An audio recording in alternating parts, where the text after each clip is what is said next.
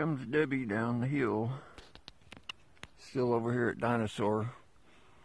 We've been here for, this will be 3 days. There's some weather up ahead.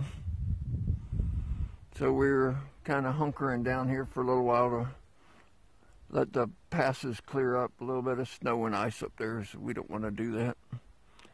So we're just taking in the scenery. It's really inexpensive here. It's only $9 a night, so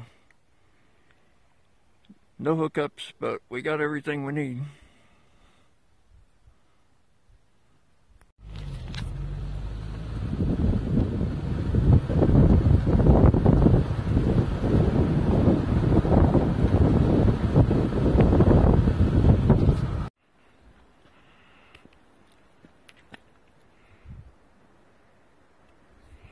Come on, let's go over to the cave, guys.